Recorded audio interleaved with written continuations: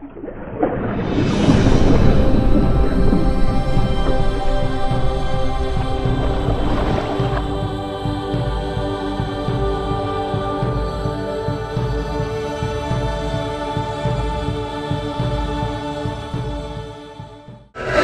well done, Molly. That was another British record, this time in the 100 breast and another gold. How pleased are you with that final? I'm so pleased, and I'm really surprised at that, to be honest. I did want to go under 65, but I'm not really suited to sprinting. It's much more a longer, efficient stroke that I'm better at, but I'm so pleased with that.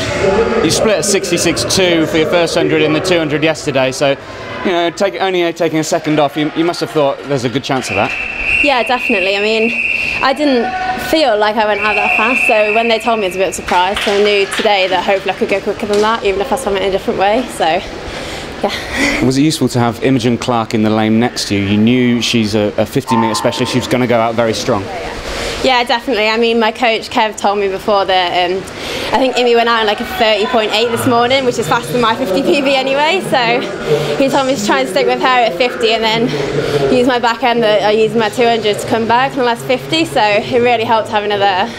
You're a bronze medalist from the past few British Championships in the 100 breast, and now you're going to 2016 as British short course record holder. Is it quite a useful event to have as a backup, and is it something that you're even considering to try and get an Olympic spot for? Yeah, I think definitely. I've shown quite a lot of improvement this year. I mean, even in Amsterdam last week I PB'd on my 100, so I think that it's obviously not as important as my 200, but it's like a backup plan, so I'm definitely going to go for a trials and see where it takes me.